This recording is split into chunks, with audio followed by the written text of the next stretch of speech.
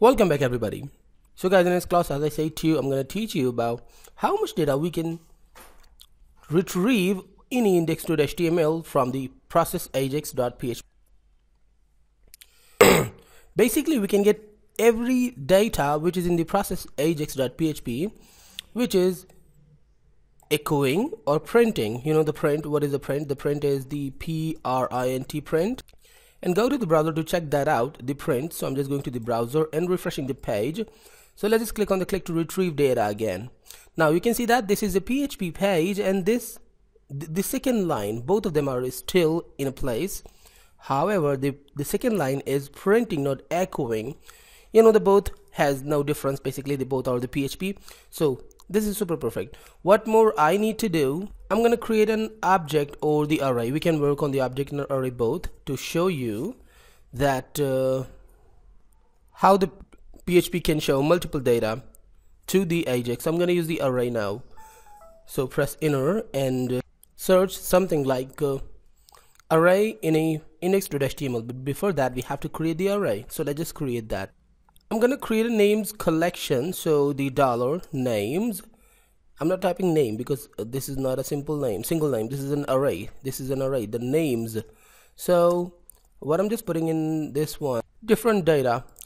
Here, make this an array and put the data like, I'm just putting the Mark, duplicate the John, duplicate the Sean, duplicate the Harry, duplicate the Walton, duplicate the Laura, and that's okay. Save, and then what I'm just gonna do, I'm just gonna show all these names. Where I'm gonna show in the same page. I'm not gonna go to the index.html because index.html is simply getting the data which is inside the process ajax.php, the data which is actually displayable, the data which is echoing or printing here. So I'm just actually opening or fetching the complete array using the for each. There are a lot of ways to fetch an array. I'm just going to use a for each for now. The names, in which way I'm just going to get the names as name. I removed the s because I'm just going to get a single result. So now here I just need to echo something, but before that, duplicate and just print the br. Awesome. Go there and I'm just going to echo. This is not necessary to use the print or echo. You can use both of them, as you know. I'm simply echoing the name and save, and I'm just going to the browser and refreshing. Click to retrieve data. Now you can see that the Mark, John, Sean, Harry, Walton, and Laura. Now you can see that the complete array is there in this page. So what I just need to do more, I just need to make some kind of perfectness here. And here I'm just making a counter. C, the value of the C, I just put it as 1, and first I'm just printing the C and then dot, and then again the dot, the period, and then the space, because I'm just concatenating these things. And basically I just concatenated these the C with the space and the space with the array data. So now save, and I'm just going to the browser back and refresh. Let's just check that out. Click to retrieve data. Now all of them are 1 because I just didn't add the incrementation sign. Okay, that is perfect and exactly which I just want. Now it will be incremented every time when I just when the for each loop.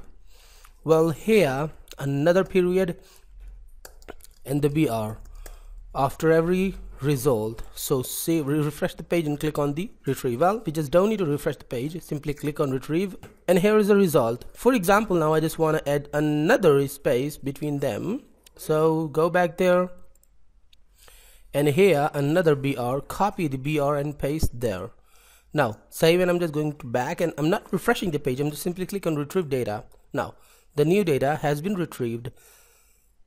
That means it's very simple and easy to retrieve any kind of data from the PHP. Generally, all the data which is echoing or printing can be shown in index.html in a browser. So guys, In this way we just retrieve the data, the multiple data. But something more I just want to show you. You know that here if I just go there and second thing, I can make any result as the with the HTMLization or with the styling.